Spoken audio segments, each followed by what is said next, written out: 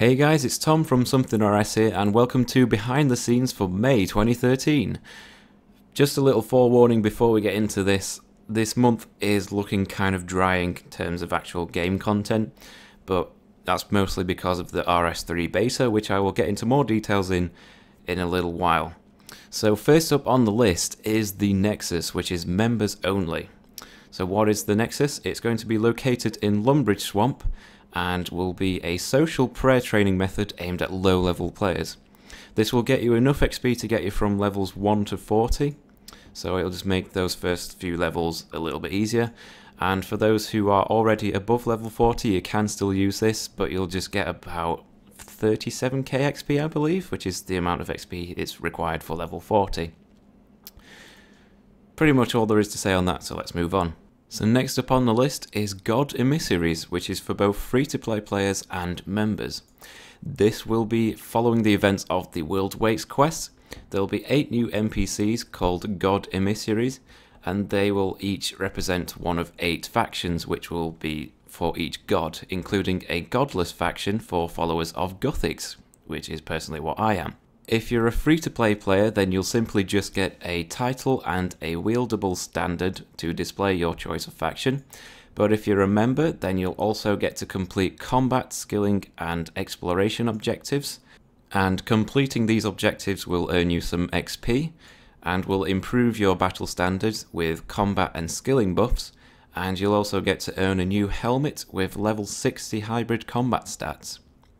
Sounds pretty exciting, so let's just move on. So next up on the list is Farmed and Dangerous. Get it? No.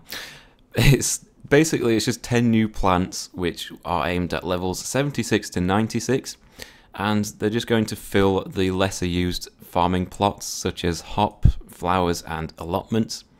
So it'll make those plots a lot more useful when you're trading to 99.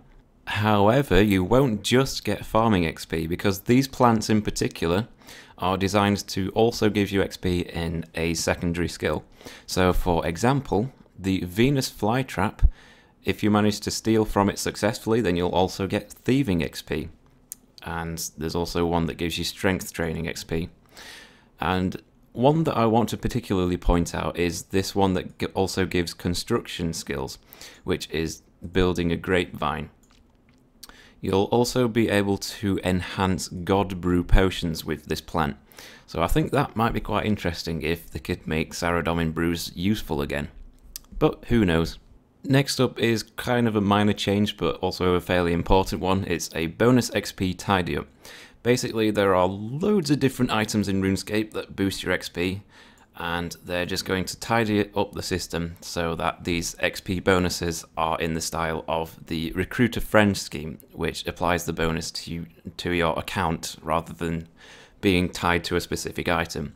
So basically what this means is, for example, the Squeal of Fortune necklaces that you get, you won't have to wear these to get the combat or skill bonus XP from them. So yeah, pretty useful update.